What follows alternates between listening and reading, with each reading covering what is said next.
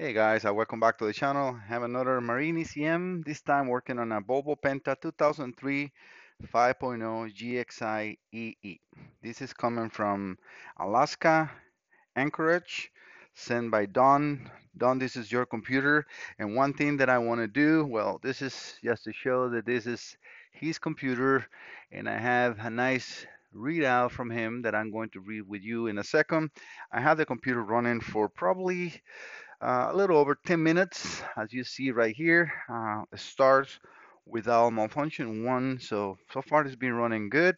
But one other thing that I want to do, because this is the first time, no, first computer that I remember having from Alaska, so I already show you that beautiful map from the world that my wife and my mother-in-law gave me as a present. So this is your flag, Don. I'm going to, well, I should like, give me 1 second. All right, so finding Anchorage is around somewhere in here. So I'm just going to put one flag. This is for Don. Sorry, I did it off a camera. So thank you so much. Alaska is now in the map, and I will be trying to do the same thing with new countries. And also, if I had, if, more customers from all over the United States, try to put a flag around where they are located. So it's kind of like it's starting to populate on the map. All right, going back into the test. So it says, all right, yeah, the description 2003 50 GXi-E, no power to start circuit um, was the first failure. Customer bypassed the key switch and went directly to starter to get engine to start. Engine only has 20 hours on a long block rebuild. Engine is started to knock and replace crankshaft position sensor. Engine fired up. Customer pick up the boat. Engine will not start once he got home. Another shop ran a diagnostics test and no codes present. I run a diacom diagnosis and keep getting disconnected. I did an onboard diagnostics system check, and that link connector diagnostics said to replace the ECM. Check power to crankshaft position sensor, camshaft position sensor, coil, etc. No spark. All tests say to replace the ECM. Have any questions? I watched your videos and I was amazed at what you can do. I have to admit, electrical is not my greatest strong suit. Thank you. I think it's Harry. Don't walk is the boat owner. He called and talked to you and asked me to send the ACM to you. All right, so thank you so much, both of you. All right, so yes, sure, commercial. If you have any computers that you need to send to test or to repair, instrument cluster as well. As I described in there, I work in automotive and marine ECM, PCM, modules, instrument clusters, and so on. This is the shipping address. If you want to start a conversation with me, just click in here. If I click in here, this is going to open the same thing will happen in your computer or in your phone. It will open your email browser, or let's call that browser, right? Your email app, and you can send me an email like that. We can get in touch, or you can just click the let's chat. The only concern, if you're going to start the let's chat, please leave your email in there, because otherwise it will just send a message, and if you're not there, you will not receive it. So this is the best thing to do. If you are here and you want to wait for my responses, just do it, and I will respond to you as soon as possible. Sometimes it takes me 5 to 10 minutes doing something else, right? But I'm trying to always be in touch, and this pops up in my computer or my phone when somebody sends a message. All right, going on to this test.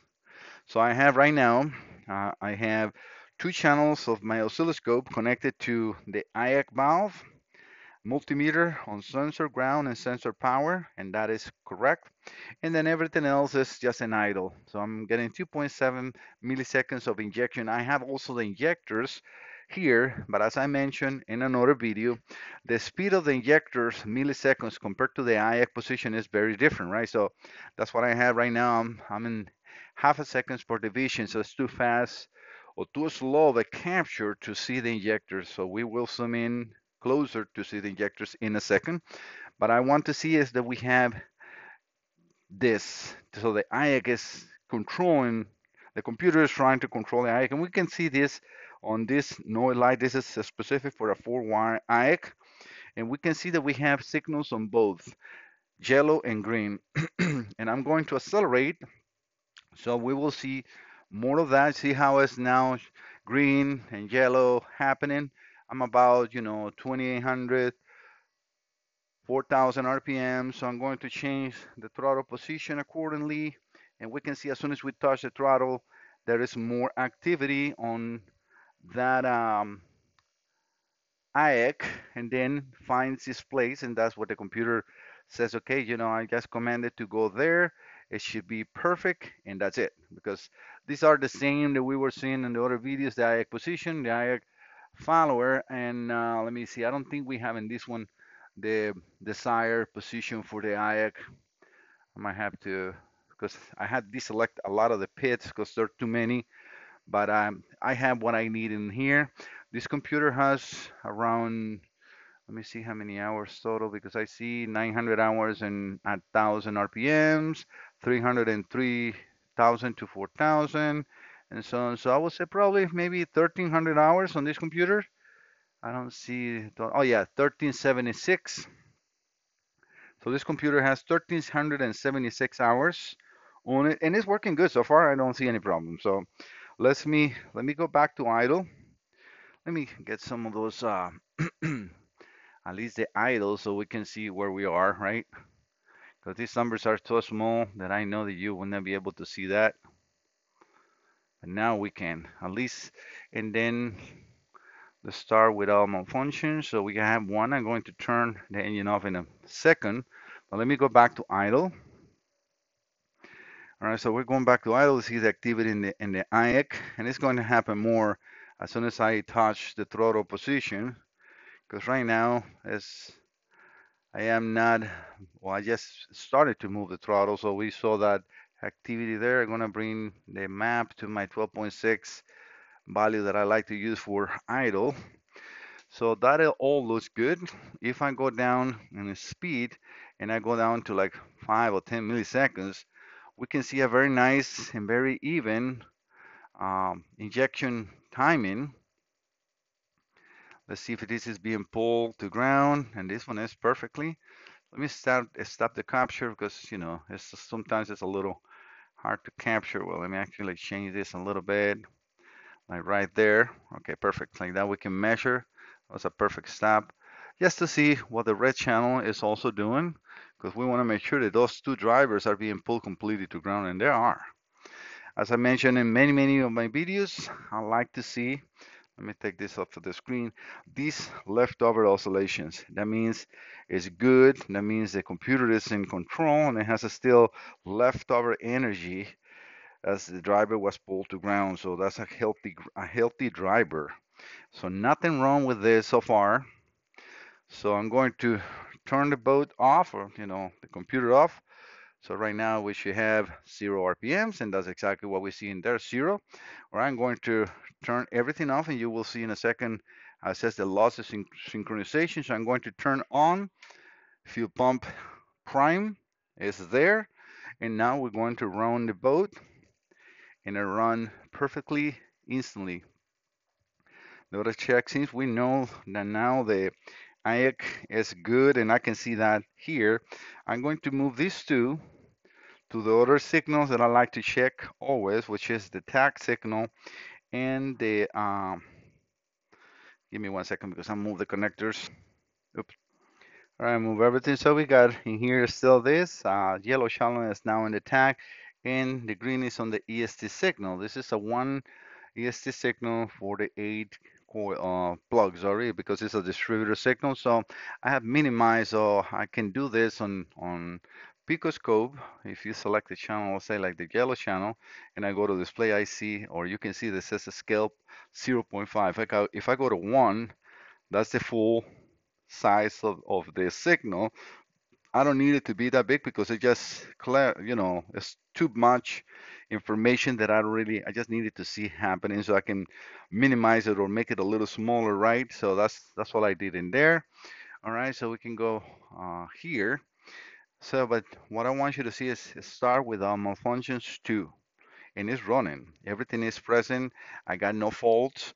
So, Don and Larry, or Harry, sorry. So far, I see no faults on the computer. Nothing that will prevent. I have all the signals, cam and crank, and being read properly. And the reason I can say that is we have injection and we have the EST. So if the computer produces the EST signal and the injector signals, that means the cam and crank are there. Otherwise, you will miss one. And also the RPMs. That's why these are the main signals that I always check first. The second thing that I always do, and this is why I have this set up like this, is make sure that my 5-volt reference and my sensor ground are there. And you can check that onto your wiring and then piggyback with like a piercing probe or something like this. This is a special probe that you can use again in 4 millimeter banana adapters and go behind connectors. Like I can go here and start looking at a signal without disturb, without disconnect. Because first thing you want to do is check without unplugging, so you can find where the problem might be. Because if you start unplugging and you plug back, the connector might have been the problem. You fix the issue and you don't know where it was. So like, okay, it's working good, but then it will come back because all you did was unplug and plug it back in. So the problem is still there. So if you either back probe with this kind of um, lead or piercing probes, let me show you one. All right, just to give you a different example, so we got the power probe. These are really good, but the only problem with power probe, and this is something I have said in many of my videos, is they have their own connection. Is this is a 4 millimeter but reverse. So none of your leads will work only their own leads. So a company that does this kind of stuff is good for them, but also is forcing you to buy only their products in um, if there's more, they want to be universal, so anyone can use the leads they have and they can sell more. I mean, this is not a unique market, let's say, you know. We can buy, or you can buy these piercing probes from Amazon. They're good. Just make sure that they're 4 millimeter banana adapters. The 4 millimeter banana adapters are going to work with all your multimeter leads and also with your oscilloscope leads. So if you buy a piercing probe, what you're going to do is, as the name it makes it understandable, is you're going to pierce the wire. So when you pierce the wire, now you're not disturbing the connection with a back probe or damaging the insulation on the connectors, but you have to make sure that after that you're going to use liquid electrical tape. Liquid tape. Let me just put it like that. I think you can find it like that. Yeah, these are really good. I just opened the first one, not even know whose company or which company is this. You can buy black or green. I recommend to buy the green one. The black is a little too gooey. The green one is a little more liquid. So buy the green one. I recommend it better. And also it's easier to see when you did your repairs because that green is not very common on any of the wiring. So you will be able to see that you did the repair and make sure as soon as you remove the piercing, you put that liquid tape, especially on the Marine. Very important. And if you have to retouch it to make sure it's completely covered. All right, but that is how you start looking for problems. Okay, so if you cannot find a problem, so what I would recommend you to do is do the same thing with the piercing probes and using just a multimeter. You can just put a multimeter to turn the ignition on and you have the 5-volt reference. Let's say I'm piercing this wire and everything seems to be normal. Well, let's leave the ignition on and start wiggling connectors. So with that multimeter now connected on this wire, you start wiggling connectors without unplugging it. All you're going to do is, as I say, wiggle, and you see how it goes to 3 volts. Okay, whoa. Let's focus in that area. You're going to start touching the harness, and when you touch the harness, something changes. Okay, well, let's focus into that area and see what is around there before we start taking it apart. See if the wiring is rubbing against the block, if it's I don't know, like a metal bracket or something there is there. If it's close to the exhaust, see where you can immediately find, because that is how you repair intermittents and problems that sometimes are impossible to find. All right, going back to Don computer. It's been running right now for the second time or third time for another almost 10 minutes. So let's turn this off. We're going to do the same thing. So we're going to lose the communication. No more signals on this scope, so you can see that everything is live.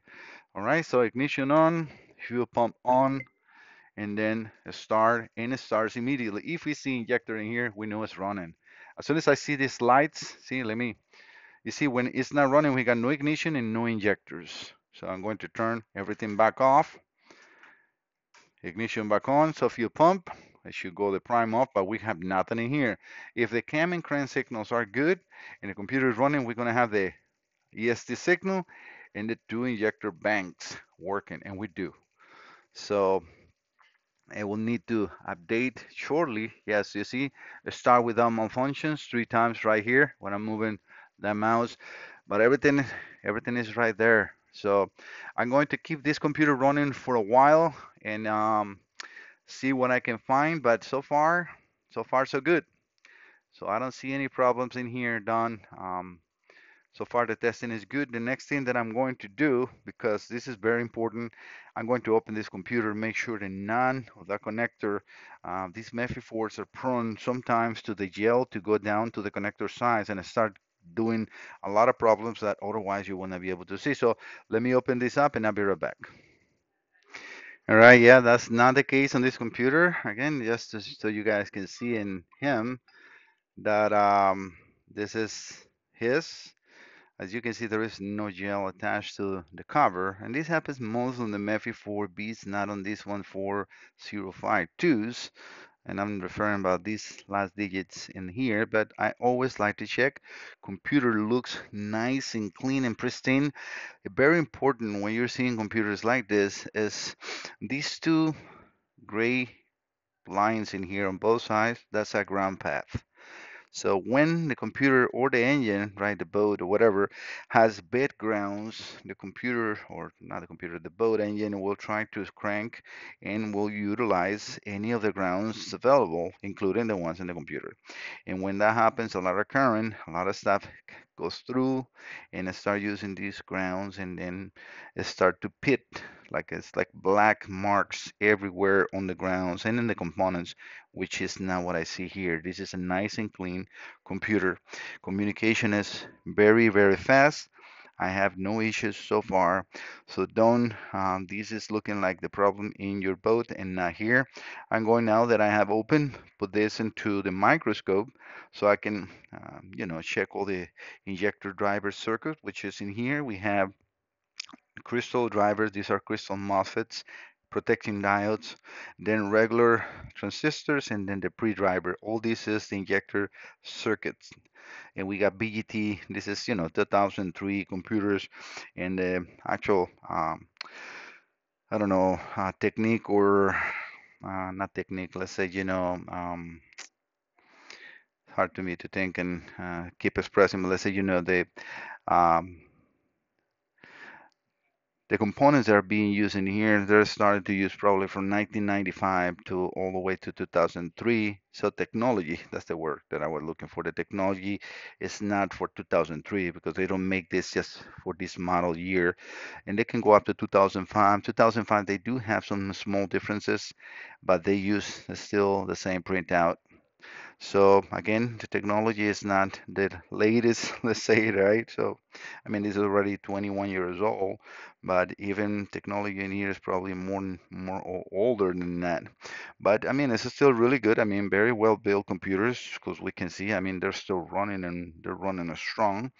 All right, so let me check all this and just put the notes on the video if I find something. If I need to record a second part, if I need or I see that it's a repair necessary, I will definitely do it. Otherwise, this will be the end, and it's just a test for the Alaska customer done. Thank you guys so much for visiting the channel. Don't forget to subscribe. See you next time. Bye bye.